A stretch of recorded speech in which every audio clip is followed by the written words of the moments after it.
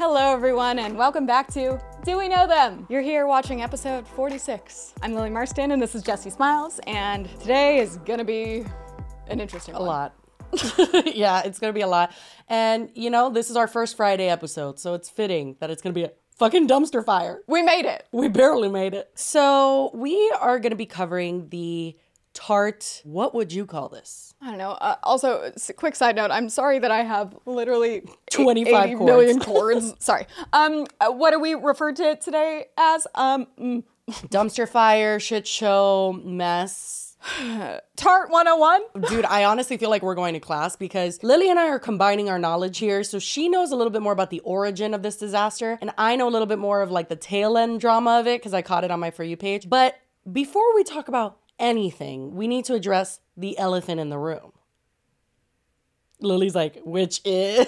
I was like, what's that? So this is a race issue, right? So this has to do with a Black creator speaking up saying this brand was unfair to me because X, Y, and Z reason, whatever. We're not Black. Did you know that? I'm just kidding. What?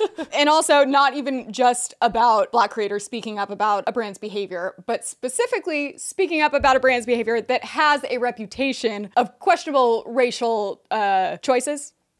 I guess you could say. They've consistently been problematic in that area in the past. In a few different areas, even within that, because it's like anything from not having a very inclusive shade range for their actual products to then also like the business practices in like their employees. And then even also what we'll talk about mostly today, how their influencer trips pan out. Yeah, and I just want to say before we get into any of this, obviously we're going to have opinions about it because that's the point of this show, but I don't want it to be perceived as us like trying to speak over the exorbitant amount of Black creators that are speaking out about this. Absolutely like, not. Our opinion does not hold pretty much any weight here at all. But the show is to cover things happening on the internet and give our opinions on this. And I think that in a small, probably insignificant way, we do have some insight on the like creator aspect of it. I mean, you've been on a trip with Tarte.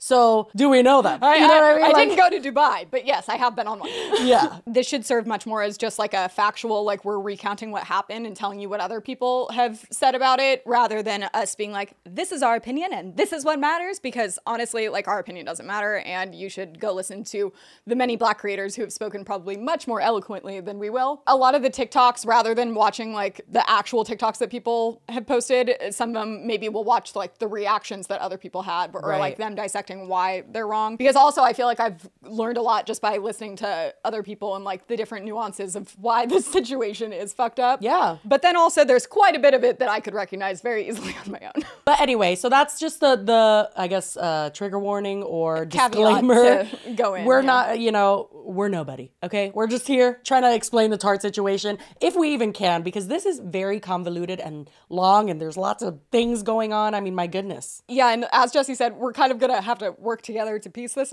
all together because Jessie is more familiar, like she knows who a lot of the creators are that are involved, and I don't, because shockingly, I don't follow a ton of beauty creators. I was following more of like the trip up front and kind of like I guess there's two trips involved here. So let's start there. They've already recently been in the headlines for one of their influencer trips, and it was when they brought a bunch of people to Dubai, and that was like 2 months ago? Not even. Did we not talk about that? No, because it kind of happened in like in between part of the week, and we just were like, we didn't have a Friday episode. Exactly. So but that was like huge. I feel like everyone was losing their shit over that trip. Well, yeah, and the drama with that wasn't, to my knowledge, I don't think there was a bunch of racial things going on, but it was that people were speculating that Tarte like is laundering money or something. What? Being like, how can they possibly afford these trips? Oh no, facts. And they were like breaking down the finances that go into like sending that many people to Dubai, because they also didn't send, it wasn't like just the influencer. They also got a +1. They all flew first class. They were like, this was a luxurious trip. I mean,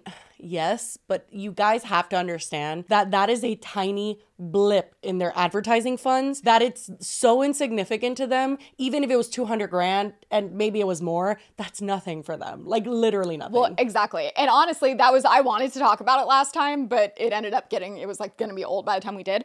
because I felt like it was weird how much people were talking about it, as if it was just this like impossible thing that they couldn't possibly be able to afford that, and there had to be something like nefarious going on. That's kind of like, funny. The amount of money that other brands put into advertising, they don't. So then they can put that back into what they use for advertising, which is influencer marketing, which I don't think people necessarily realize how powerful that can be, just and not even like this person posted this, so I'm going to go buy the product they're using, but even just brand familiarity. I think that that was a huge thing for them. Brand awareness. It's powerful, and people don't realize that's why people get billboards. It's not that everybody who sees it is going to buy something. It's just now they know you exist, and now they know that you put out something new. It's just awareness. Well, and not to mention that specifically, I think one of the things that they were striving for more with these brand trips, which comes into play by the fact that there's been 2 more in not even another 2 months, is by having these really luxurious, fun trips, they're not even getting like the normal consumer attention. I think that their goal is to get the other influencers to be like, shit, I want to go on that. So then this next thing rolls around and they call it Tarte Island, and they go, is Turks and Caicos? I thought they went to Miami. That's the F1 trip. Oh, they went to another one? There's been 2. There's the island one, and they did season 1 and season 2. Bitch, what is this? Love is Blind? Literally. The first time I heard someone refer to it as seasons, I was like, that doesn't seem right. That doesn't make sense. That's the wrong word. Yeah, no, so they had this like house, and I'm pretty sure it was in Turks and Caicos. And normally I think they stay in like hotels with nice villas and stuff. This very much seemed like they rented a very giant Airbnb and then turned it into Tarte Island. Oh. They have these like amazing social media videos that are like drones, and it looks like an ad for Firefest. The reason this first started getting a lot of heat was not even necessarily, there's been a few aspects of the race thing that's come into play, but first off, that, as I mentioned, there was season 1 and season 2, but apparently some of the people that were on season 1 got invited to stay for season 2. So they got like a double vacation, and then other people were just like told to leave. You know, I do want to say really quick before I forget, I do remember discourse around the Dubai trip about there not being a lot of people of color there. I know Monet Michael, is that her name, was there? And I know a few others, but when you look at the overall group, it was a little bit lacking in that department for sure. And so I do remember even as far back as that, people were saying like, oh, there goes Tarte again, because ever since their Shape Tape foundation, so their Shape Tape concealer is so iconic and everyone used it at that time, like 2016, around that time. And when they finally came out with the foundation, the shade range was so abysmal and so disappointing. And when people pointed that out at the time, I vividly remember like basically Tarte was acting as if they were, I was about to call it Shark Tape, but basically they were acting as if they were like an indie brand and being like, well, we're gonna like down the line, like bring more shades in. It's like, bitch, you're Tarte. How about you do it now? As if it's like oh, we'll do it once we can afford to, kind of. And it's like, well, if you can't afford to, maybe don't make it. Exactly, 100%. And also, I think, if I'm not mistaken, this might have been right before or just around the time where Rihanna came out with Fenty Beauty, which was revolutionary. 40 Shades, changed the game. That is pretty much the bare minimum. It's like, if you're gonna come out with something, that's what you need to offer as a bare minimum, because everybody should be able to try your product. Well, and one of the TikToks I even sent to you today was someone kind of dissecting how this isn't like an issue specific to this trip or the last 2 trips. It's been like years this has been going on, that it's been an issue for them. Yeah, and pretty consistently too. And she even pulled up an Instagram post from 3 years ago where it was like during the Black Lives Matter movement, when it was really full force. And it's basically Maureen kind of getting this kind of pledge together, if you will, of how they're gonna do things differently. But guess what? It's pretty much the exact same thing that she just released the other day. Maureen, stop making new pledges when you haven't delivered on the pledges you made 3 years ago, please. In my first post on Friday, and there's a playlist on my page where you guys can see it, I made a timeline to show just how intentional your slight to Blackness has been over the last 6 or 7 years from your brand. And each time you have responded with this very same boilerplate response. The response today repeats the same pledge you made 3 years ago. It is still on your Instagram. We can all see it there. You posted it. You hope we would forget about it, but it's still there. There is nothing from a product standpoint, from an employment standpoint, from a brand ambassadorship standpoint that you have changed since then. You were bragging about a 5% leadership team that is Black. That is 1 person out of 20. In my post from Friday, I also said I went to your company's LinkedIn page and looked at the employees and saw that nothing has changed since then. There is still just one Black person that I could find. New York City is one of the most talented and diverse hiring pools, and any company that cannot represent that has biased hiring practices, period. Whether it's nepotism or cronyism or favoritism or just a very lazy HR manager who puts non-white names to the bottom of the pile. On Friday, the day I made my video, I went to your website to see if there was any evidence of how you fulfilled this promise. I could find nothing. I had to Google to see if I could find something and was finally able to track down a page, except it was a dead page. Your Black Lives Matter page, your Black Lives Matter promises page was a dead page. How long was it like that? It's great that over the weekend you guys updated the page, but we're not asking for like a 3-year-old page to be working as part of your commitment. Your job as CEO should be explaining to the people who actually own your company about the buying power of Black women. If your current employees are not smart enough to be strategic or build relationships, let them go. Stop playing in our faces. Bria has nothing to do with your inability to hire diverse staff. Bria has nothing to do with your inability to maintain your promises. At this point, including her in your scapegoating of your own failures is like problematic. I said it in my Friday video, you don't have to be inclusive. You don't have to center on Blackness. You really don't. If it's difficult and does not align with you, you don't have to do it. You don't have to promise it. You don't have to market it. You don't have to do it. That makes sense because it wasn't just Maureen. It was every single brand because basically during the Black Lives Matter movement, everyone started kind of doing an audit on how, okay, Black Lives Matter, great. How many Black employees do you have? How many people of color do you employ? Like, oh, 2 in your whole fucking company? And how many of those brands that said that they were like making moves and making changes were actually making moves and making changes?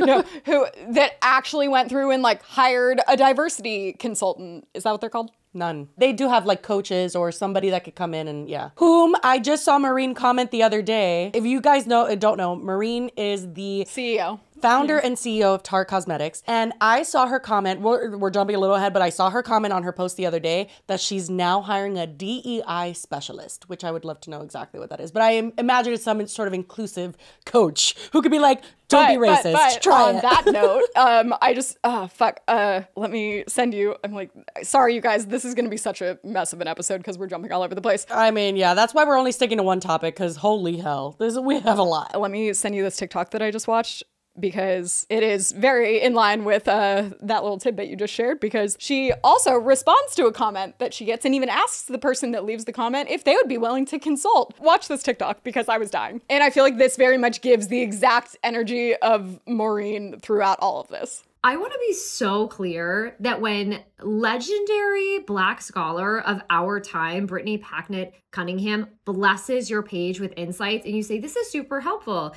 TYSM, do you consult? If you're unfamiliar with Brittany Packnett Cunningham, first of all, you should be following her. But second of all, I want to make an analogy for you. This would literally be like if there was a crisis at a Web3 company and Mark Cuban came through and commented, as a Web3 investor, have you considered 1, 2, and 3? And the founder and CEO wrote back to Mark Cuban, this is super helpful, TYSM, do you consult? Isn't that great? Not the TYSM. Like, basically, girl. that's where like Maureen's responses fall. It's like, oh, okay, everyone else needs to help you with your problems. Honestly, even if she genuinely was like, that's so helpful, does she consult? I'm sure she has a business email, honey. Like, what are you doing? No, so Maureen's overall social media presence is just kind of like, honestly, a sight to behold at this point. I'm probably going to sound like an asshole for saying this, but like, can we maybe ban like rich CEOs from having social media? Because I'm like, why? Like, for what? Why do you need and it? I feel like so many of the time she makes things worse. Like, she's such an example Always. of, They're I'm always like, gonna make why things are you worse. still talking? Just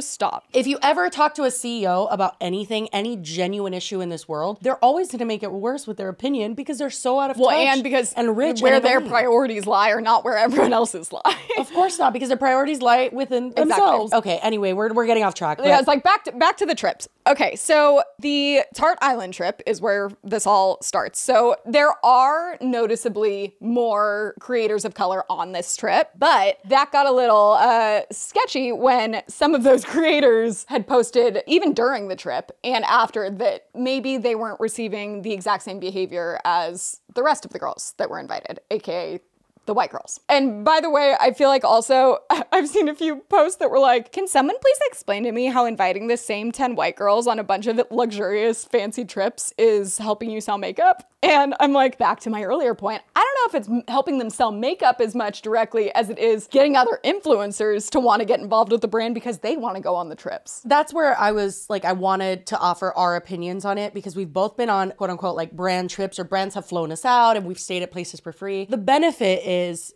the creator wants a free vacation. And the benefit for the brand is that you, in taking that creator for free, will require a post. So there's a minimum of posts they have to do. I don't know what their contracts look like for these trips now, but if I look back to the one I went on, which again, I did not go to Dubai, and also I'm not a makeup influencer, so. Didn't you go to New York? Yeah, literally, I'm like, of all the trips, we went to Brooklyn? No, I was super grateful, and honestly, even going into the hotel room alone, like the amount of makeup and products they give you, like I still have stuff that I'm like, oh, thank God for that Tarte trip 2 years ago.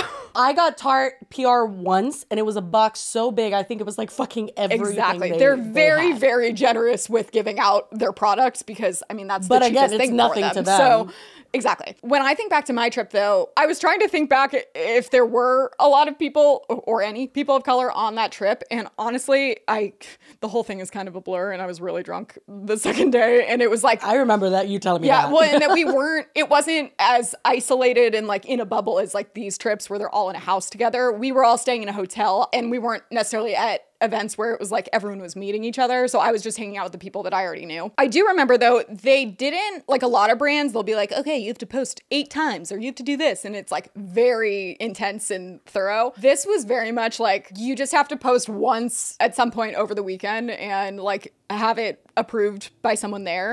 And it was very low key. Like they didn't tell you what to say. There wasn't a bunch of branded language that you needed to include or products. It just needed to be like you at one of the events. Well, when I went to Paris with, I think the movie was called As Above, So Below. It was like about the catacombs. So when I went there, we stayed in a beautiful hotel. It was amazing. I was flown out. I even wanted to stay longer. So they changed my flight back so that I could stay longer. And then I just kind of paid my way around, Europe. When they did that, it wasn't also very hyper specific. It was more like, we want one Instagram post promoting the movie, one TikTok post promoting the movie, and that's it. Yeah. I feel like when you're doing a brand trip and it's not a paid thing, they're not going to give you like a full brief, but they definitely are, hey, you need to do at least one post or else. You know what I mean? Like they're not going to do it for free. Some kind of benefit for them, obviously. Yeah. But also I think the thing about Tarte is why they don't have to build that into the contract a lot of the time is because one, I mean, at least speaking personally, if a brand brings me on this like fucking amazing trip, I'm not going to just like not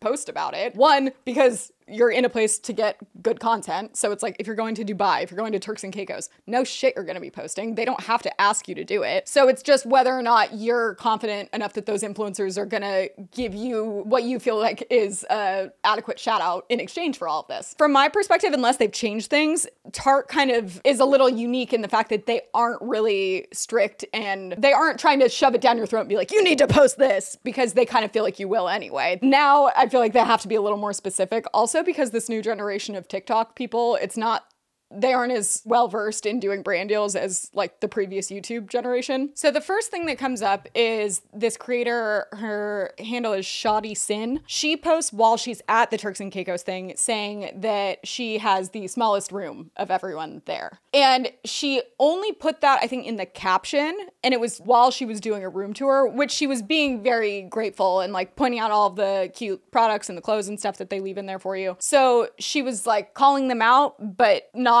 in this ruined my trip and this is terrible. And she was never doing it because she was like, I need a huge room. But she was pointing out that in comparison to the other girls, it was like she didn't even notice until she was then looking at TikToks and stuff and then realized that everyone else had bigger rooms. I didn't know about that, but that's extremely fucked up. I think that like this whole conversation that's been sparked because of Tarte treating people differently, and we'll get into the CEO's response to this because she does touch on this topic. As someone who's been on a brand trip, and I am not, a person of color, like I have never really experienced anything like this, I would be upset if I found out, due to like, let's say, follower count, that there was some sort of hierarchy where you're inviting me, but I'm lesser than than the other people because I don't have the following or I am just different than them. And it's interesting you bring that up because after this came out, Brianna Chicken Fry, who also went on the trip, she posted a response. And while I don't think she was intentionally trying to dismiss anything, she basically came on to be like, hey, I had a really small room too. And she explains that she kind of like understood that was pretty normal because she doesn't have as many followers as the other people. Yeah, I saw that TikTok, bitch, and I was really annoyed. Well, I was just watching it and I'm like, I get what she's like, I understand where in her head that's coming from, but I'm like, how are you missing the other part? It all comes down to, and even like you said, like if you knew that they were prioritizing followers and stuff, I mean, and even I wouldn't say I felt out of place, but I'm not a beauty influencer. So then to go on a beauty influencer trip, I already feel like a little odd. I went as fucking Kathleen's +1 to the benefits thing, okay? I felt like a gum on the bottom of someone's shoe. A couple of things is one, I think people are like, be grateful you got invited on a trip. I think a lot of people don't realize that yes, it is a paid vacation, but it's not a vacation. You're working. And while Tarte might not be someone that's expecting you to post 50 TikToks or something, they are expecting you to post stuff and you need to post stuff for your own. Like there's obligations that you have to fulfill. It's not just about being expected to post something. You are expected and obligated to show up to the multitude of events that they have, which a lot of people are like, that's so fun. Do you know how draining it is to be around a bunch of beauty influencers? And really overwhelming. A lot of brands will like pack those schedules full and you're like, oh my God, can I like sit down for a sec? Like it's Jesus. True. And honestly, like as someone who, again, one of my really good friends, Kathleen Lights, went on a bunch of brand trips and I have been there in a bunch of like brand things with her. And I have felt like shit because it's just like this weird ambiance of like, everybody's like, it's very snooty. I don't like the beauty industry at all. Like at all. It does not, I mean, I don't know how you thought the It's Tarte very one. like no one wants to say hi unless they know who you are. And, like, bitch, even if they know who you are, you want the tea? Manny MUA, first of all, he knew, not to be dramatic, but like at Kathleen's 1 million celebration, I met him for the first time and he came up to me and was like, Jessie, oh my God, I watch your vines, amazing, crazy, whatever. Okay, cool, wonderful, nice to meet you, Manny, bye. When I went to the Benefit Cosmetics thing, like a year and a half, 2 years later, where I was significantly more irrelevant,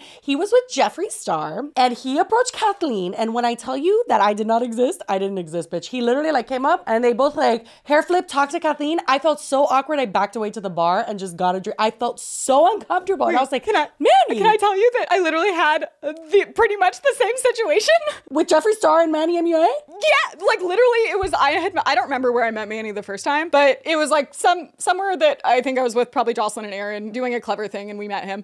And then I think it was Aaron and I went to like the Billboard Music Awards or something. And where we were sitting, I'm pretty sure Manny is repped by the same PR company that we had when we were at Defy. So any of the tickets they had would obviously be in the same kind of section. And I remember we went to say hi and he was sitting with Jeffree Star and both of them looked at us like they were like, who are you? Like, dude, just ignored us. And Jeffree, I had never met in person, but he had even sent us a bunch of his makeup for Beauty Break and stuff. So I was like, oh. It could have very well been that Manny was in his like diva era when he was friends with Jeffree Star, because I can see that happening. Like he was kind of like negatively influenced by being friends with Jeffree Star. I wasn't even going to bring mine up, but the fact that you mentioned Jeffree Star, it's like, oh, that for sure was it. It was like once he was with Jeffree, he was like too cool to say hi. For me to walk away, because first of all, Kathleen has like extreme anxiety. I would never leave her at an event. For me to walk away in that moment, it was so uncomfortable for me. And I really didn't like to, like they went up to like Jeffree Star went up to Kathleen like, oh, hi. Like this and that, like almost like, I don't know if he touched her hair or something, but it was very much like I knew she was going to be uncomfortable. And I was like, oh no, I need to save Kathleen. But I was so uncomfortable that I was like, I need a drink. So I left. It was just a lot. And I like, she came up to me after and I was like, bitch, not Manny acting like he don't know who the fuck I am, bitch. It's just like, to me, there's like, maybe you didn't see me, but also I'm very tall and I was standing right there. You know what I mean? Anyway, but these events are very uncomfortable in general. To frame the events, like They that's suck. kind of how they play out anyway. But then that's us as white girls. Yep. So I'm like, I can't imagine if you added that other layer on top of it. And then to have the kind of position of, do I say something or do I just like shut up and Be like grateful accept and like, what they gave yeah. me? Yeah. And that's where things started to get messy, because I think people spoke out a little about this, but it didn't get as much discussion. Well, I'm like trying to think. I'm like, there's been so many things. Because this girl then also posted another TikTok where and this is where the season 1, season 2 comes into play. She posts this and it says, POV, you forgot to make content on the brand trip. Because if you look, she didn't really post that much while she was there. Oh, that's a And slay. like, meanwhile, some of the other girls were like posting constantly. So she posts that to kind of, I think, poke fun at herself for not posting that much, but also kind of throws them like, hey, like, I guess people got to stay longer. Like, she, I think, was the first person to really bring it up. So that's the stuff, I think, from that trip. I'm trying to think if there was anything else, but I'm pretty sure the next stage in this is less than a week later. They have another trip planned to go to the F1 race in Miami. Nothing good happens in that place. As a former Miamian, that place is haunted. The big thing here was, I guess, kind of even similar to the season 1, season 2 of Tarte Island, is F1, it takes place over the course of a weekend, and there's 3 days, and I guess there's qualifying races, and then there's like the actual race is on Sunday. I'm gonna sound stupid. Is it like NASCAR or like horse races? It's like cars. Okay, the first one. Okay. Yeah. Got it. I'm not super familiar with it either, but honestly, I think that kind of plays into it though, because I think Maureen was under the impression that like none of these girls are going to give two shits about a fucking car race. They're just going to want to go to Miami. So what she does is instead of inviting a handful of girls for the whole weekend, she invites 5 handfuls of girls. She basically divvies up the days separately. And I don't know if some girls stayed like all 3, but there definitely were some girls that were only booked for 1. One day? Yeah, like, and they weren't even necessarily attending the actual Sunday race. They were just gonna attend the qualifiers. Oh my God, not Tarte penny pinching. Right? It was like not relevant, but then some people are like, well, I mean, does it matter what day? Basically, these girls were told they were going to an F1 race and then maybe didn't. I don't know the full context of this first one we'll get into, but basically some of them found out that they weren't staying as long as they originally thought they were going to. So this is when this girl Bria posts a video and it has since been deleted, but Oh, I didn't know that. I believe I have it. Before they even go on the Miami trip, this girl Bria posts this TikTok. So I was supposed to be going on a Tarte trip and I was going to be leaving tomorrow to go to Formula One in Miami, and I decided that I'm not going to go. I've just been really upset today because even before I'm getting to this trip, I'm realizing that I'm not going to be treated like everyone else there.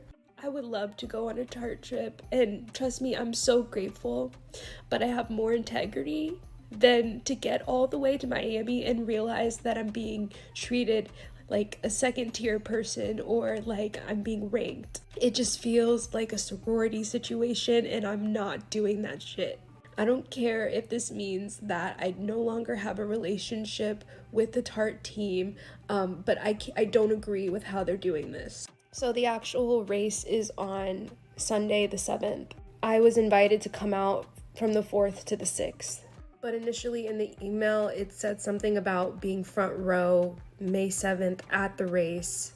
So once I realized my flights didn't align with the actual race, I asked them about it and they said, oh, don't worry, you'll still get to see like the practice races and stuff. But I have some friends that are going on the trip and I asked them when they were leaving and they all said they were leaving Monday and I was the only one leaving Saturday. So I just feel a little stupid. And I understand that my numbers are not like some of these other creators, but I just wish that there was more transparency up front. And I also, I have a screenshot of what was said at the beginning of our email thread. So I guess I misunderstood. But either way, I know that Cynthia had a similar experience, and I just don't like that this is happening to people who want to be a part of these Tarte trips. And personally, I don't get why, if they're going to do these trips, they don't just treat everyone the same. I have worked too hard to get to where I am today, and I will be damned as a Black creator if I accept anything other than equal treatment on these trips. And yes, Tarte can do whatever the fuck they want to do. Yes, they can.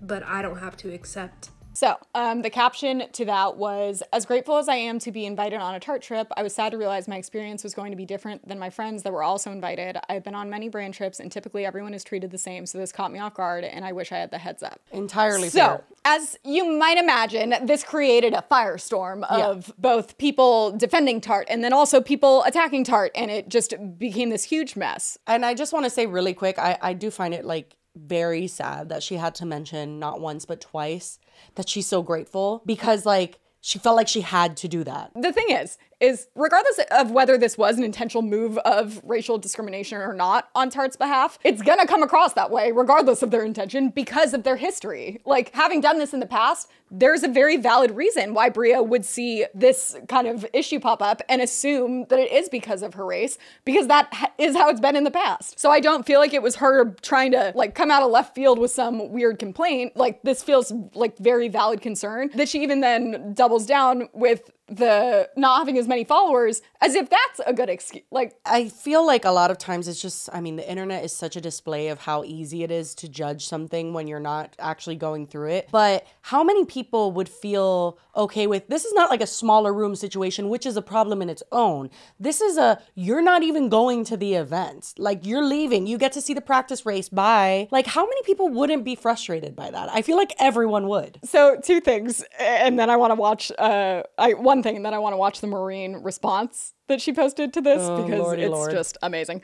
But I think that it's important to point out here that Bria could have very much not said anything. For anyone trying to say that she did this for attention or that she did it for any reason other than that it was like such a Like, heavy on her heart, and she felt like she needed to say something. The fact that she's doing that not just for herself, but she wants to set an example so other Black creators don't run into situations like this. And that is a very selfless move because she is probably going to get penalized for doing this, and she's standing up for the greater cause. Well, before we go any further, let's take a quick break, a little breather. Yeah, we need it. To hear from our sponsors. Thank you so much to Drift once again for sponsoring this episode. Another repeat. I know. Are we on a roll or what? I feel like we're going places. I know. It's always really validating because I'm like, oh, we didn't do a bad job last time. I know. And you know, speaking of brands, sometimes working with brands can be great. Like working with Drift.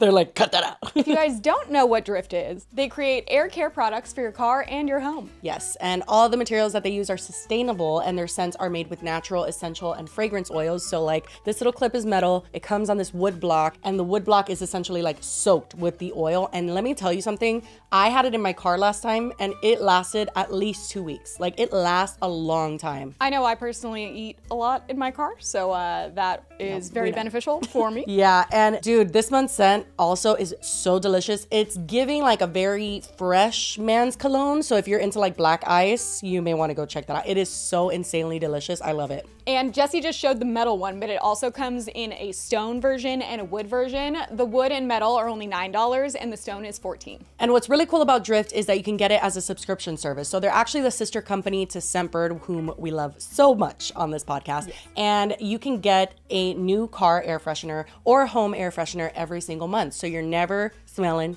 disgusting.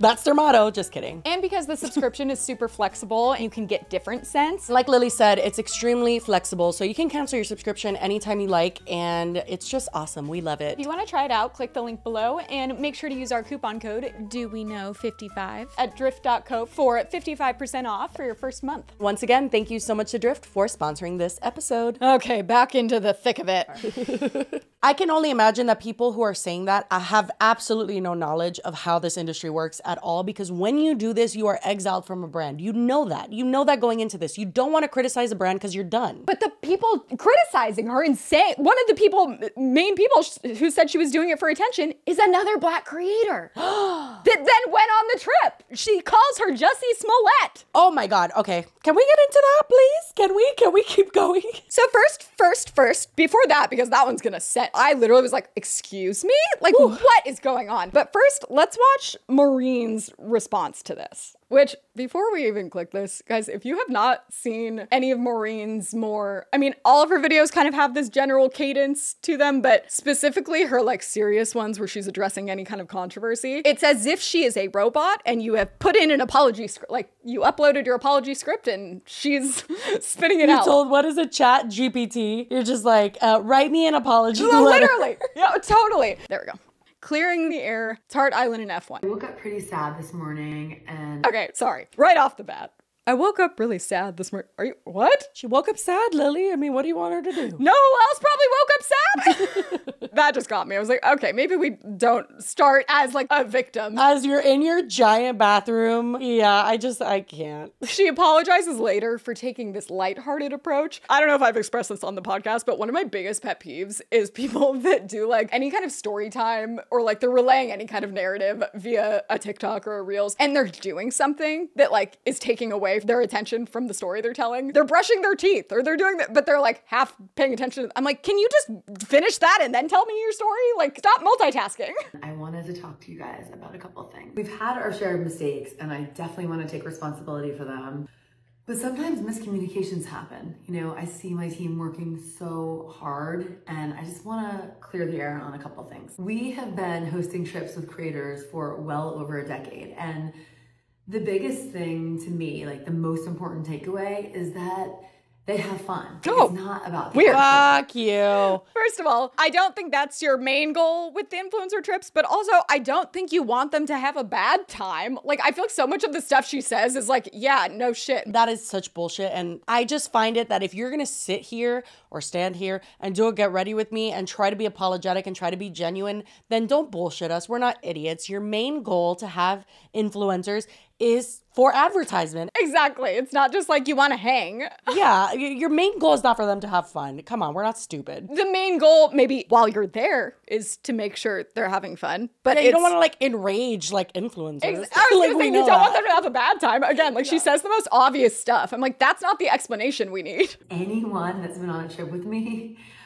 what? The laughing at weird parts. Oh my God, yeah, unsettling. I want people to be happy. I want them to have a good time. It's just like in my nature. Who doesn't want that? Her giggle doesn't sit right in my soul. I'm just saying. It's that it comes in at the wrong times. Yeah. It's like Chat GPT. It's like giggle now. And it's like, well, maybe this isn't the time to giggle. In my experience growing up in a house of 7 with a lot of siblings, I just love having a lot of people around. So, you know, when I go on vacations, I'm just very much like a more the merrier type of person. So when you're going on a trip in a house, not every room can be the same. And this is specifically talking, I think, about the ShawtySin situation, about the room being small for the Turks and Caicos trip, because she's gonna say here, basically, they're in a house, so it's not like all of the rooms are the same. Regardless of how it's being chosen, someone is going to have to get the smaller room. But it's like, if you've had a history of racial issues, maybe you should make sure that the person of color is not the person that gets the smallest room. And not only that, but like, have you ever watched an MTV fucking dating show? Like, you can make it happen. Even if you had to put twin size mattresses, like bunk beds in like multiple rooms so everybody had the same thing, do it. It's fine. Like, everyone will be fine with that. It's just such an excuse. It actually baffles me too, because she says she has 7 siblings. If you have 7 siblings, bitch, you know that if someone gets a bigger room, it's a problem. Everyone's fighting for it. Like, you know this. So why are you acting like some people are just gonna have a smaller room? Yeah, and some people are gonna fight about it. And I mean, I don't know this for sure, but the reason they give the smaller rooms is not because that's just the last room they had available. It's because they don't think that those people are gonna speak up because they're just grateful to go on the trip to begin with. I think that brands rely a lot on that kind of leverage of like, we're bringing you here, be nice. Like, Yep. You know what I mean? They don't put it in a contract where they're like, you can't say anything bad. Like, it's not like you sign an NDA, but they don't want you to say anything bad. It's funny you say that, because that actually comes into play in a minute, that possibly there is Lord. some of I that need to stop talking. involved. Let's finish this. Oh boy. And for me, I valued having, you know, more people there as opposed to just having just a few people, a handful of people, and having them just be in the big rooms and having the small rooms be empty. That was the end of the Tarte Island stuff. So basically it's her just being like, we had a smaller room. Did you want me to not invite her? Like that's how she's framing it, is like, well, we could have just not made brought more her. sense if you and maybe your like employees stayed in smaller rooms. That's what I was thinking, I was like, given I don't know where Where'd they're you stay, staying, like Maureen? they could be fucking in a pantry somewhere. I don't know. And I do know notoriously that Tarte doesn't have like a team of 15 people. Like I know that like one of the girls I know personally, and she's amazing, and literally would be her and like 2 other people doing stuff for everyone, and they're just running around like crazy people. So I don't doubt that their team is like strapped and working really hard, but I had the exact same thought. I'm like, well, where are they staying? It just seems odd. So now she moves on to the F1 races. And this weekend, we're going to F1, and I wasn't thinking about what's going on at the track. I was just thinking, how can we get the most people to just have this fabulous experience? But you told them that the experience was going to the F1 race, and then you aren't having them even attend the actual race. How many people watched this before she put it up? Like that, this is insane. Right? And in her head, she, I think, was thinking, these are a bunch of makeup girls. They're not going to give 2 shits about this race. They just want to go to Miami. So we made a plan for everyone to have one day at the racetrack, one really nice dinner, and one really fun night at the club. So everybody was coming for the same amount of time, and I was really excited to hang out with so many, you know, really cool creators. And every day had a mix of big creators and up and coming creators, and nothing was decided based on the follower count. I mean, I wish I had the amount of followers that these creators had. Can we talk about that comment? Because I'm like, huh? That was the most cringe comment fucking ever. I just was so I'm like, how is that helping your case at all? Like, what does you wanting that many followers have to do with you prioritizing them? I mean, I wish I was them. Yeah, we know, Maureen. We fucking know. It's very obvious that you want to be one of the influencers. I don't think you have to explain that. Why is she so happy? I prefer gray sweatshirt YouTube apology over this. I prefer no top apology over this. This is so annoying. She has a revision that comes out, but let's finish this. I love that. And I thought we were gonna hang out at the VIP cabanas and really just enjoy that weekend. But it turns out that people really wanted to go to, you know, that Sunday race. That you had planned the entire weekend around, that you told them they were going to. Literally. And I realized that the things that were important to me are maybe not important to everybody else. She's like, basically like, I threw scraps at you guys. Why aren't you taking them? Like, it's like, I put you in a hotel. I mean, I told them they were going to the race. I didn't specify which race. They're like, why don't you go to the practice race? That's fun too. It's like, granted, probably nobody cares about the race, but that's where everybody, like, that's what they And wait that's what I was for. going to say. I'm like, honestly, she's probably right that most of the girls don't really care, but I don't think it's as much as witnessing the race as much as you wanted them to believe they were going for the main event. And then you're like, oh, it's okay. They won't notice they're only at the qualifier. The team and I quickly adjusted. We got a ton of extra tickets, and so everybody can go to whichever day that they want. I'm all about lifting up others and making people feel good, so I couldn't imagine making someone feel sad. We've done it quite a bit. Just like hurting someone's feelings. Even though I was feeling a little bummed, a lot of you sent me really nice messages. You guys are the freaking best. It's gonna be a great weekend. No hard feelings to anyone, and yeah, I love you guys. I didn't see the end of that. That is so unhinged. She basically sandwiches that entire thing in she feels bad. She starts with, I woke up really bummed this morning, and then ends with, so while I was bummed, I made the most of a bad situation. It's like after this one black creator tapped out and was like, no, I'm not putting up with that shit. Then you invited more to try and be like, look how inclusive we are. It's important to note that that is not speculation. They did, in fact, last minute, after Bria had already spoken out, it had become this whole uproar around the whole Tarte brand and Maureen and everybody. They last minute invited a pool of black creators. Are you absolutely shitting me? And just to prove that, Fanita, so if you don't know Fanita is a comedy TikToker who I personally have been following for a very long time. I think she's very funny. I like her content, whatever. She posted this. Oh my God, Fanita, did she delete it? No. Probably. One of the craziest things is that once these creators got invited is when things really escalated, because then there was additional drama between them. Oh yeah, I found it. So Tarte called me up yesterday and was like, hey, you want to fly out to Miami tonight? I said, hell yes, I'm on the plane. And they got us first class. This is my first time ever flying first class. It was amazing. Like, I'm so sorry. Y'all are so mad. Like, yes, Tarte likes me. Like, I'm sorry. Like, champagne was tasting good as hell in first class. It tasted better because it was first class. You know what I'm saying? We had a connecting flight in Chicago, and then we were back and headed towards Miami. And I just want to say this. You know what I'm saying? Everybody's always talking about how I talk and how I act. These brands love me. I have a personality. Get one. and you'll reap the benefits. I'm telling you, y'all. Y'all don't have to act a certain way for people to like you or to be like PC or whatever. You know what I'm saying? I act the way I act, and look at me. I'm in Miami for the Formula One race, and Tarte decked me out. Come on. You're mad. You're mad. Like, I don't know what to tell y'all. I'm sorry. They gave me the hookup. They love me, and I love them. Thank you, Tarte, so much for inviting me on this trip. This is my very first brand trip, and I'm so happy to be here, and I'm so grateful. And Lizzie, I love you. I have to say something as a Fanita follower Yes. for a while now. This is her cadence. This is her tone of voice. Every time she does something, she's like, oh, y'all are mad that I'm doing this because everybody loves me and type of shit. It is her shtick, you know, like that is something to note here.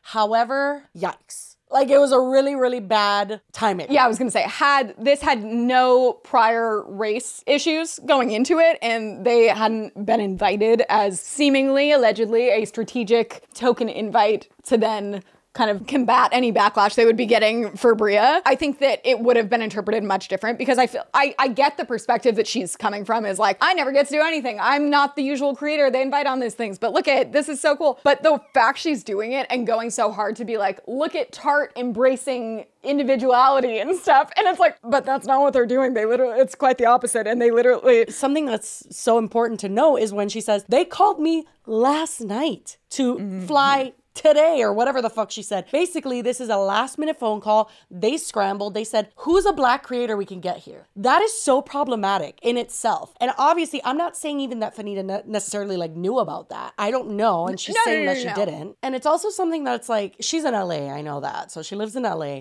You're going to Miami, a brand calls you less than 24 hours before. You're not a beauty creator and says, hey, come here. You don't find that weird? Yeah, right? Like, I've been on a trip before and I would find it weird. There needs to be questions. The thing is, too, is like, even you being invited to Tarte makes sense because you were doing beauty break. That makes sense. Sure. You were using beauty products, and you guys actually shouted out Tarte a bunch of fucking times. You know what I mean? Like, you guys did it like on your office tour and shit like that. I don't know if people were necessarily taking my advice on makeup, so I don't know how valuable it was. But brand awareness, again. Yeah, true. But honestly, Fanita could have just recorded this, seen the backlash from it, and been like, oh shit, I didn't know I was basically being invited under this premise. Like, I had no idea of that. But unfortunately, that is not what happened. Well, where do we go first? I think this is where my timeline gets confused, because I think a day went by and then Bria posts an apology.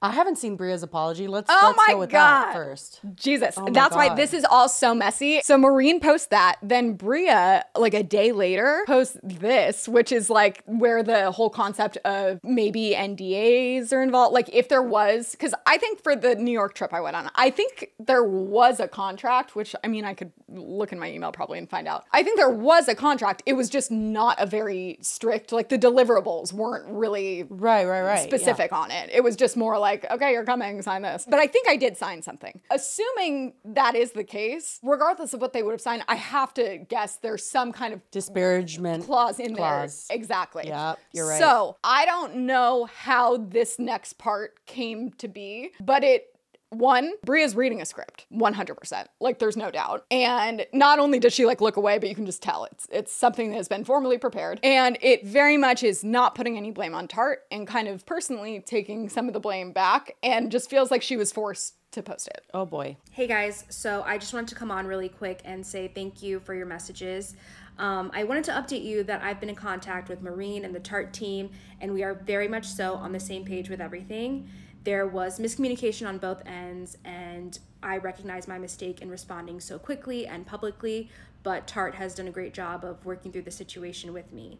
So I know we're both glad to be moving forward in a positive way. For my mental health, I'll be taking a break from TikTok. That is why I deactivated my account, but I'm looking forward to, just getting in a better place and reconnecting with you guys soon.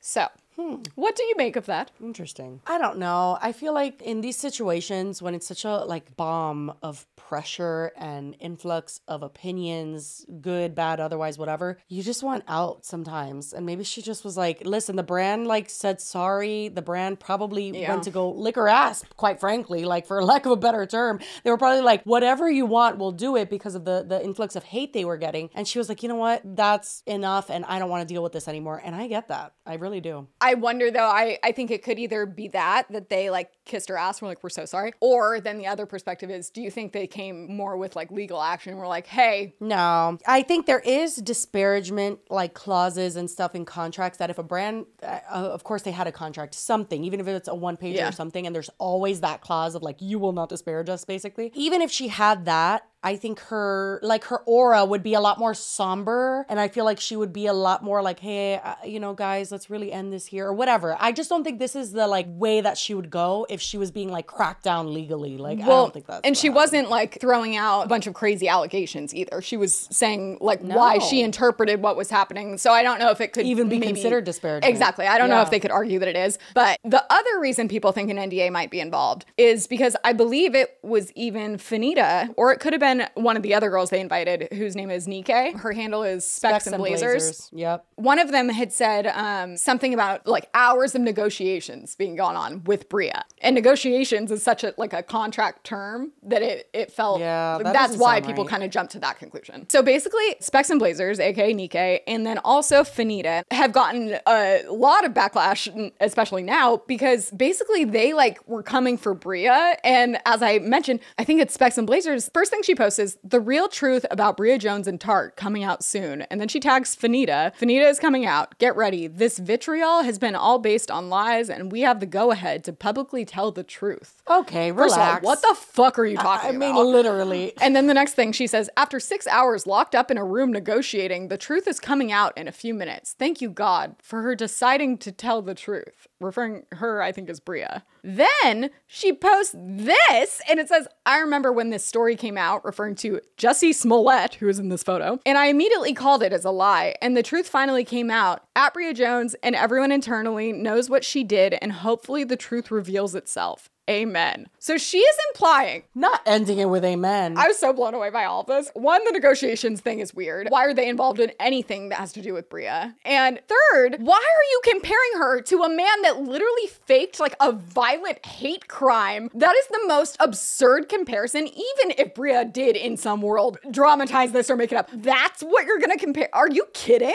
I had told Lily before we started filming that I used to follow Specs and Blazers on TikTok. So she is a fashion kind of lifestyle influencer who talks about like a bunch of different topics, kind of has this aura about her that's like, I know everything about the industry. It magnetized me towards her, but then I started following her and she gave me a very cocky energy, a very like, just something didn't sit right with my soul. So I unfollowed her. And I told you that first she posted Get Ready With Me when she's in Miami. And at the end of it, let me pull it up. She refers to herself in the third person. And I was just like, she does that a lot. Like Specs and Blazers. Yes. And I'm like, oh my God, it makes me so comfortable. I hate it's like, I don't know if you know this, but that's actually you. And more importantly, know your strength. You're not Specs and Blazers. You can't do what I do. What? What do you do? You're not Specs and Blazers. Cringe. Yeah, she always gave me that energy. So I was like, absolutely not. But that being said, this is an interesting approach to take because it kind of shows from the way that she's talking, and for if I know anything about this industry, that the people of Tarte are talking shit about Bria to her. Exactly. That's what it feels like. Well, that's what I brought up. I was like, why the hell are they involved in anything about Bria when I even heard in one of Finita's stories or posts or something that she doesn't even know her. Yeah. So I'm like, why the hell are they involved in anything involving her? People are talking. It doesn't make sense other than there's like shit talking going on behind the scenes. Yep. But then that just brings me back to how did they reach that agreement with Bria? Again, why were the other girls involved? And why did they feel so comfortable just shitting on her? Because I think it was a mixture of things. I think to save face, they ran to Bria and said anything that she wanted to hear to kind of just mitigate that situation. And then they also simultaneously showed how they really felt, which was fuck this girl, to all of the other creators, especially it seems to the Black creators who were like, can you basically believe they thought we were racist? You're here. Like that's what it kind of feels like. Exactly. Which is insane. So then, I'm not gonna play it, but Finita goes on a live on Instagram and talks all about the Tarte trip. Oh my God, you're not gonna play. I mean, we don't have that much time. It's so long. Should we play some of it? Maybe we should play some clips because there was she shouldn't have done this live. She made so many mistakes on it. There is so few scenarios where if there's any kind of controversy going on, going live is You the should go live. correct solution. Shane Dawson has entered the chat. Never, ever is that going to turn out good for you. No, ever. Here, play just even the beginning of this. Like shading Bria or whatever. That's just how I talk. I've always talked like that. You know what I'm saying? Next, Bria is wrong in the situation. I want everybody to understand that Bria misread an email and ran to the internet and pulled the black card. Also, I make all my content for black women. So for y'all to think that I would turn on a black woman for a trip is actually crazy. I'm interested to hear about the misunderstanding thing. Bria admitted to a misunderstanding, but I would actually like to, I mean, it's, I guess, none of our business, but what was that misunderstanding? Because from Bria's account, she went to Tarte, verified with them and said, so I'm not going to be at the race. And they were like, no. So maybe the misunderstanding was that initially Tarte told her, you're going to be going to the F1 like qualifiers, which who even fucking knows what that means? Or like an F1 weekend, but they didn't specify that she would actually be at the race. So exactly. It was like, sorry, I didn't read between the lines and understand that you were shafting me. I feel like it's something like that, but I feel like it's such a harsh and inaccurate thing to say, well, it's Bria's fault. Like, I feel like when we're looking at it logically, they probably told her you're going to go to F1 weekend at Tarte. And then all of a sudden she found out, but I'm not going to F1. What the fuck? That's annoying and weird. Why would they even do that? I also feel like it's counterproductive because I'm Cuban, right? And like, I feel like a lot of my followers know I'm Cuban and I have a lot of Cuban followers. If I ever do something that disappoints them, I can't say like, well, I make content like, I'm always proud to be Cuban. Like, you guys know that. It's like, no, but if you hurt a community, you hurt them. Like, that's not even if you're part exemption. of it. It's lacking like the ability to grow from a situation where you're a human being, you're gonna make mistakes, and obviously people are telling you you made a mistake here. Mind you, Bria's already getting hate and you're unnecessarily piling on top of this girl. And it's that people, I think, had started attacking Fanita and Nikkei. No, I saw it in real time. Fanita's TikTok was literally just flooded. I saw like when she posted it, there was just a ton of comments of people just being like, wow, Fanita, are you fucking kidding me? Like, that's basically was the reaction. Well, and I'm sure it was super overwhelming, and anyone getting that much hate, I'm sure that's a lot and that sucks. Right. But I think the problem here is that she got too defensive with all of that hate, and instead of just trying to defend herself, she needed someone else to place it on. Double so down. She had to shift it all to Bria and make it seem like she did something. When in reality, if you didn't know any of it and you just accepted this trip last minute and like you didn't realize the context behind all of these decisions that was likely fueling them, that's different. One thing. But you're saying here, you're minimizing it and acting like it wasn't an issue to begin with, and that Bria just caused all of these problems. But well, Fanita ended up posting a few TikToks kind of addressing people's reaction to her live, because believe me, there's not a shortage of clips of things that she's saying that are pretty problematic takes on this situation. But now she recently addressed this on her TikTok. So the narratives that have been spun about me in the last 24 hours are absolutely insane. I'm not a coon. I'm not anti-black. I'm not a token. I'm not whatever y'all are saying about me. And unfortunately, the internet loves tone policing black women, and y'all don't like the way that I talk. So I'm going to keep this tone throughout this entire video as I explain what actually really happened. Thursday, my manager asked me if I wanted to go to Miami because Tarte invited me. I said, absolutely. I'm a comedy creator. We don't get opportunities like that. We don't get experiences like that. I was super excited to go. It was my very first brand trip. And that's valid. I was ready. I just packed my bags. I wasn't on my phone. Left. I came back. I posted my vlog of the hotel, talking in a tone that I always. So this is my problem. I'm like, that's fine. And I don't think anyone would like be faulting her for not knowing the context going into this and wanting to go on a free trip. Everyone wants to go on a free trip. That's fine. But once you find out the context, wouldn't you kind of be like, oh, wow, now I see this through a different perspective. And this is not what I thought it was. It's a different story. Yeah. Talking that is consistent throughout all of my videos. Yeah. And I posted it, went to the pool, came back, went on live, and somebody called me a token. Me jokingly saying I'm a comedian. I say, all right, I'm a token then. Now what? Like, there's no way to combat that. I was being sarcastic. At this point, I had zero knowledge about Bria. I don't know Bria. I didn't know Bria before this. But you do now. I didn't know any of her content. I didn't know that any of this was going on. I was just a person on a trip that a lot of people go on. Should have ended there. Yeah. I don't think anyone would be upset if you were like, I didn't understand. But you're saying that you do understand. Yeah. No, there's more. So I start seeing comments the next day under my vlog about me being proud to be a token, and I'm getting a lot of hate for this situation that all started from miscommunication. So once I realized this wasn't just a random attack and there was actually something going on, me and the other girls, we decided to speak to Bria herself and get the full scope of what happened. There were different girls coming on different days and everybody was leaving a different day, not just Bria. It wasn't a race thing. Multiple people were all leaving the different day. Not everybody was staying till Sunday. This goes back to, regardless of whether Tarte was intentionally doing it, Bria's response was completely valid because of the reputation Tarte has, where it would be completely understandable that Tarte is doing that. So it's not out of the realm of possibility for her to react that way. 100%, but it's also just fucking weird. Unless a creator tells you they don't have availability to stay longer, everybody should be staying the same amount of time. Why would you want to create that kind of hierarchy or weird fucking ambiance where some people are like, oh, like, this is so fun having this trip with you, my creator friend. Oh, you're leaving tomorrow? I'm not leaving for another 3 days. Like, it's like, why would you, it's just weird in general, but ultimately, it's 100%, like you said, valid that Bria feels that way. And the fact that, unfortunately, Fanita had the time to reflect and didn't really make that connection of like, this isn't a one-off situation is unfortunate. Because that's the biggest thing. It's like, this isn't just an isolated incident where Bria spoke out because she felt some type of way. It was a bunch of other situations fueling the reason Bria felt that way and why she would speak up and felt the need to speak up to begin with. And then I didn't know that she made the joke about being a token, which I assume most of the people watching didn't take sarcastically. And they literally were like, oh, so she's fine with it? And that's why it escalated more. And Bria didn't read her email correctly. She got sent a mistake on an itinerary. And instead of... Whoa. That was contradictory. She didn't read her email correctly, but then it says she was sent a mistake. Sent a mistake. Which was it? Yeah, which one was it? Yeah. Just going to Tarte to clear it up and fix it, she went to the internet.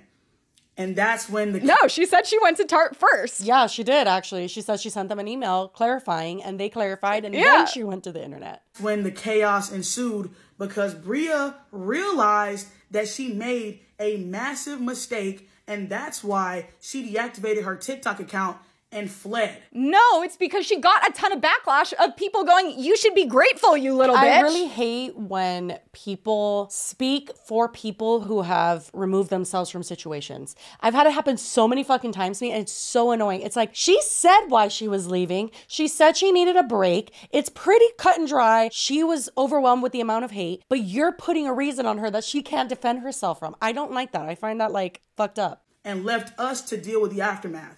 You didn't know her, you said. How is that leaving you to deal with the aftermath? I guess she's saying because she took the trip and essentially took like Bria's spot, or like that's one not would Bria's assume. fault. She's like, well, Bria should have like made I don't even know what she's saying actually. Maybe you should be mad at Tarte for using you guys. I don't understand how you would ever place any of that on Bria. Like, she got home before she even knew about Bria's involvement. Yeah. Us to deal with the aftermath. So as me and all the other black girls are getting a lot of hate, including Bria. We have to talk to Bria. We have to get Bria on the phone. We get Bria on the phone. Bria's very nasty and she's very rude and she's not trying to be helpful at all. She's not trying to rectify the situation. She's trying to get out of this. Sorry, I just am confused at what rectifying the situation means. What does she want? I'm also just curious on how Fanita wanted Bria to act in a situation where this is all like very fucked up, and like, was she supposed to be your savior on top of it? I don't get it. That's like, I'm confused. What does Fanita want her to go out and be like, don't hate on Fanita? Like, if anything, you should be mad at Tarte because that is why people are mad. Like, it makes no sense to me. You're discounting anything she said. Why would she be standing up for you? I understand the whole situation of like, when you get a lot of hate online, your first knee-jerk reaction is like, no, like, what the fuck? You guys are crazy. Like, I understand that. And it's like, how do I make it stop? But exactly. Like, Bria's not the solution there. Yeah, Bria's not the solution. Also, you need to understand that like, what Tarte did to you guys who were invited last minute is not okay. It's fucked too. It's not okay. She's not only dismissing what happened to Bria, but she's not realizing what's going on here. You were called less than 24 hours in advance saying like, hey, come. It's fine that you accepted it. If, you know, a brand that I loved or a brand that I knew about invited me less than 24 hours, I'd make it work. Yeah, I would say yes too. If I found out after the fact that, I mean, the only thing I could use is Cuban, but that doesn't even feel like it's relatable here. But like, if a Cuban creator was like kicked off the fucking trip or something bad happened and they just invited me to save face, I would be fucking pissed. Ultimately, the person that Fanita needs to be coming for is Maureen and not fucking exactly. Bria. And I'm like, that's why I'm confused what she thinks that what Bria's going to say to like rectify the situation that Tarte put you in. Ridiculous. Like, Bria didn't invite you. Bria didn't put any of this on you. You're putting a lot more on Bria. Like, it's very confusing. What else? I guess, does Maureen have another one? Oh, the serious one. So basically, and honestly, our timeline, again, might be a little off because there's just so many things. And also they're like deleted and there's captions that have changed. There's a lot of moving pieces. But one day ago, we're filming this on Wednesday. So Tuesday, Maureen Kelly posts this as a follow-up to her original apology. Well, if you would even say the original one is an apology. She had like a freaking bridesmaid's dress. Who knows? I wanted to address a mistake that I made recently. I take full responsibility for a TikTok video that I posted responding to claims by a respected and valued Tarte creator. It was about a recent Tarte event that was meant to be informative and conversational from me, but it definitely missed the mark. My choosing a lighthearted approach to a topic that deserved a serious response was definitely a wrong approach. I should have used this as an opportunity to address the unequal treatment of Black creators within beauty creator programs. You mean yours? My post came across as me not taking the issue seriously, and I'm really sorry for that. As the founder and CEO of Tarte, I acknowledge that we have fallen short in matters of diversity, inclusion, and equity in the past. I want to ensure everyone that I have heard you. And starting now, we will be taking the following steps. We're reviewing our creator program and just making sure that it's inclusive and equitable. And we'll be updating it regularly to make sure we reflect changes that happen within the beauty influencer market. Okay, even that? How is the equality going to change in the influencer market? Isn't it just supposed to be equal? I feel like her fucking hands were like choreographed. She's like, touch yourself when you say me. Go like this and go like this. I mean, even the first, like, I want to take credit for a TikTok that I put. Well, I'm like, bitch, you posted it yesterday. And what I don't like here mostly is how she refers to the whole situation in very vague, general terms. She never says Bria's name. It's all very cryptic. Value TikTok. Yeah. We'll take immediate action whenever we find inequalities or errors within our program. We're focused on fostering a culture of trust and transparency. Our creators are informed and empowered and can make the best decisions for their content and for their followers. We're also going to be more transparent about how we work with our creators, including how we choose them. I think that's not only going to just help the creators, but trust amongst like the industry as a whole. As the CEO, it's my responsibility to make sure everyone's voices are heard and respected, and I failed to do that in this instance, and I'm so sorry. I don't know if it's just because I've had 3 glasses of wine, not plural. I'm not sure, but like legitimately watching her feels like I'm watching an alien. Like, it is so bizarre. It is so insane that she watched this back and was like, send, like, absolutely post. Like, it's actually insane. I mean, I just even find the end of it hilariously ironic when it's like, we respect the voices of all of you. I'm like, is that why you seemingly silenced Bria? First of all, everything is vague. The changes they're going to make are vague. First of all, you have to understand, this is an issue that you guys have had for a long fucking time. So it's obviously an issue in between your 2 ears. Do you understand? So we need to work with that. We need to understand, like, hey, obviously I need some sort of deprogramming, literally to a certain extent, because I am like programmed to be like shitty in situations like this, or like to fall short. That's putting it lightly. And not to mention even how she phrases, like how she's going to address the unequal treatment of creators. We'll take immediate action whenever we find inequalities or errors within our program. So she's already trying to frame it as like, but when we do mess up, we'll fix it afterwards. And it's like, how about you just don't mess up? That wording just, I feel like, hammered it home even more. That it's always much more from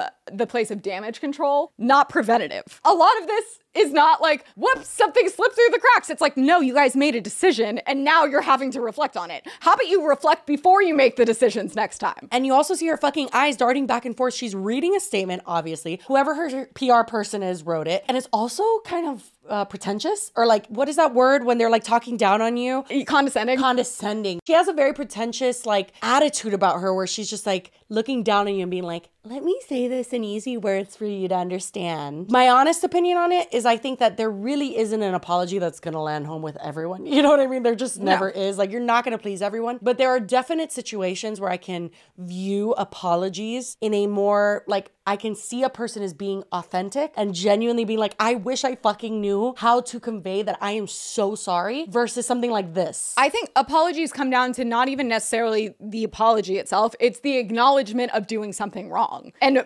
showing everyone that you recognize what the wrong thing was, not that you're just submitting to everyone being mad at you. You know what a really good example is, and breaks my heart to think about, Jenna Marbles. First of all, arguably, you know, a lot of people say she didn't have to do that. She didn't have to sit there and talk about the things that she did wrong in the past. But that is a genuine display of remorse, of feeling apologetic about something. And she did something that a lot of creators could take note of, which is not just apologizing for something. She held up a fucking laptop and showed you what she did. And that's a very painful thing, looking like back as a creator and being like, I shouldn't have said that. Why did I say that? It's painful. That's a perfect example of like Maureen referring to this all so vaguely. Like that's the opposite of what she does, because she can't fucking cop out. Yeah. Yeah. It's a complete disregard of what you've done to hurt someone or what you might have done in the situation that was wrong. My God, this was such a fucking disaster. And I feel like it's not over. Like, I feel like maybe there's more. So here's the thing is we have to stop filming right now. I think we've gone through the majority of everything. I just have a feeling we're going to have an update on Monday, but I guess we'll see. Here, let's end it on this, because I don't know if this is still going to be the top comment, but Maureen has this on her TikTok from the Tarte Island trip. Oh, me. Raquel. Schlunpoofa. It's just a random TikTok that she has with a creator, but literally all the top comments are, Tarte doesn't even carry her shade, and it's so accurate. Dude, but they're right. It's true. If you know about makeup, you fucking know that shit's true. So, yeah, we'll include an update if there is something major we missed or if something else happens, but I think generally we covered most of it, I hope. Jesus. Yeah, and also, you know, Friday's episode typically I think are going to look more like Mondays, where it's going to be a mishmash if possible, but this was definitely a one episode topic where we needed to dive into everything because I feel like there was just so much, and there's still so much we didn't even cover. Anyway, if you made it to the end, gold medal for you. Wonderful. Round of applause. Love you. Thank you very much. Thank you again to Drift for sponsoring this episode. We love you so much. Check them out if you haven't, and we will see you on Monday. We are on schedule. Look at us. Wow. Oh my God. Okay, bye. Bye.